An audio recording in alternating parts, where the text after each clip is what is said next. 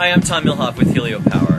In the background you see Giumarra Vineyards 516 kilowatt single axis ground mount solar facility. Now we like a single axis solution here in the southern Central Valley because as you can see the solar arrays are tilted, and here at 10 a.m. in the morning on June day they're producing over 400 kilowatts of energy, which is pretty close to their peak production of about a little over 500 kilowatts. As you can see in the morning when they're at their full tilt, the panels are spaced so they don't shade each other and we get full production. Over the course of the day, these panels are going to rotate from east to west so that they get the most kilowatt hour production per dollar invested in this facility as they can over the course of the day.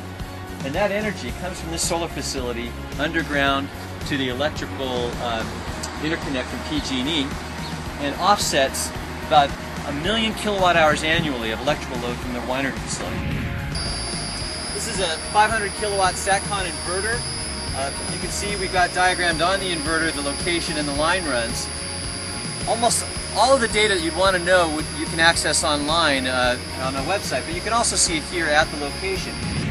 We installed a 10-inch I-beams 8 feet into the ground and 4 feet up.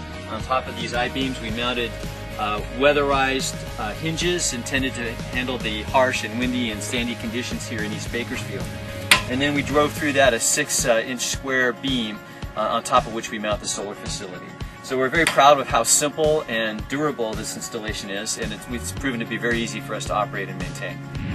One of the most important things we do when we install a large solar facility is we monitor very carefully. We monitor wind speed, we monitor solar production, direct normal irradiance, we can monitor humidity, and we monitor temperature. By measuring these actual weather features, we can measure solar production against what we expect it should be, and that way we can know if a system is underproducing or overproducing.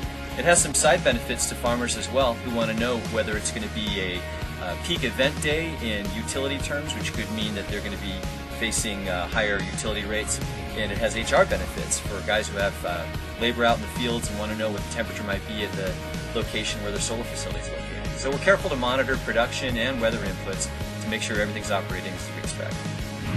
Let's talk about the moving parts. Aside from electrons moving through the panels, this installation is really elegant in its simplicity. The only thing that really moves, and you just heard it, is this tracking arm, which is powered by a simple 10 horsepower electric motor, easily maintained, easily replaced.